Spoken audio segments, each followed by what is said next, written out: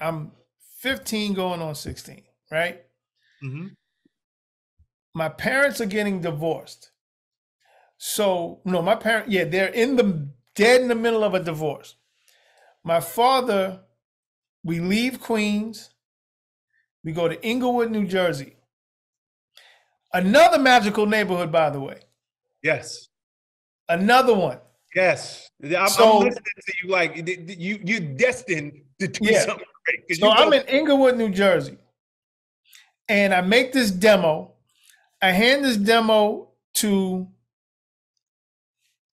Herbie. Don't think nothing of it. My father hears the demo and he was like, I got a friend whose wife that works at Sony. I was like, who? He was like, Mr. DaCosta, his wife. Mr. DaCosta works she's the head of marketing at Sony. I was like, for real? So he gives the demo to Mr. DaCosta. Think nothing of it. I played the demo for my friends at school. One of my classmates is like, yo, you know, my mom's is in the music industry. She would love to put this out. I'm like, your mom's? What's your mom's do? My mom's is Sylvia Robinson. What? Are you serious? Yeah, my boy Rondo. Sylvia Robinson. Yeah, so my boy Rondo holding this secret the whole time. I'm like, for real? He's like, yeah. So in Inglewood, New Jersey, my best friend is the rapper Redhead Kingpin. Me and Redhead were like Starsky and Hutch. Soon as I got to Jersey, we met each other and we started hanging out. So Red was like, yeah, man, she's starting a new label. They signing me too.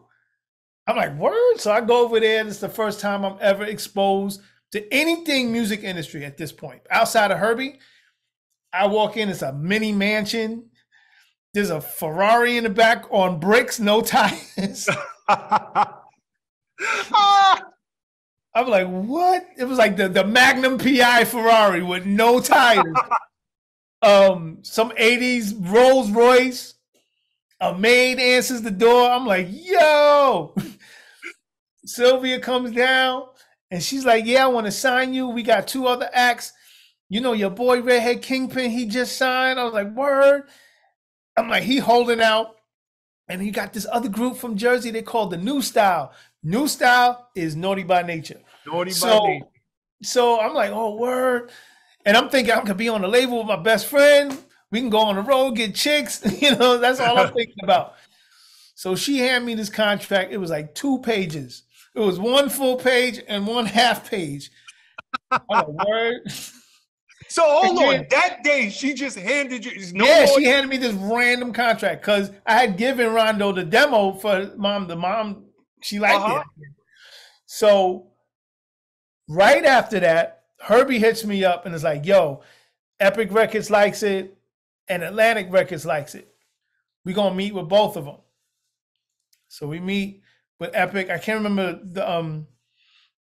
the lady who we met with. I'm sorry. She was like a head of A&R at Atlantic. It was one of the earlier black A&R heads at Epic.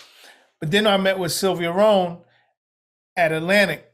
And we had like a super long meeting. I'm like, Sylvia reminded me of my mom. So we talking. I said, I want to go with Atlantic.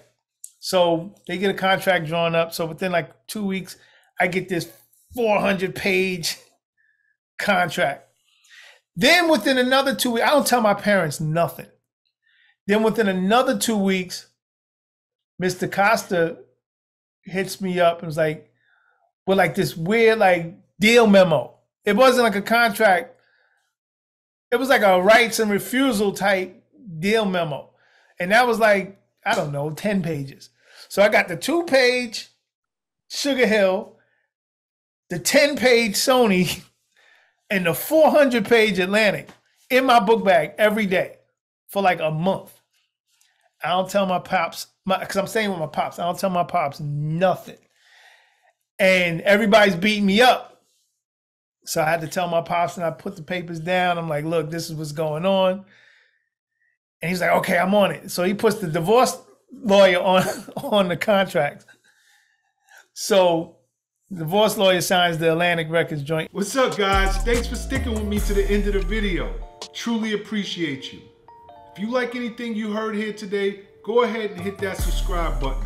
And if you know anybody that can benefit from this message, feel free to share. Peace and love. Make every move a power move, and I'll catch you all on the next video.